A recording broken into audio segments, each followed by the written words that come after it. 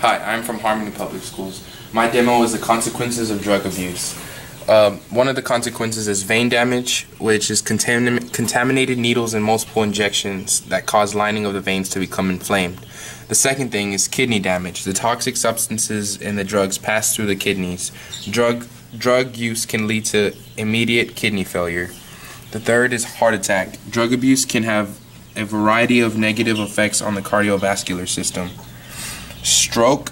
A stroke occurs when blood flow to the brain is interrupted. As a result, brain cells can die. Cocaine and heroin project violence. The impaired judgment and diminished self-control caused by substance abuse can involve drug abusers in violent acts.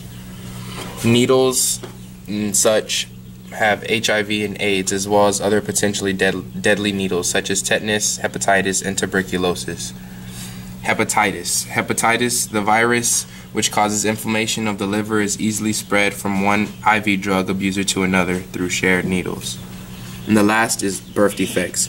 Drugs can cause a wide range of congestional abnormalities in unborn babies. This model shows a cross-section of the brain of a baby who is born with abnormally enlarged cavities in the brain. Consequences of drug abuse. Thanks for watching.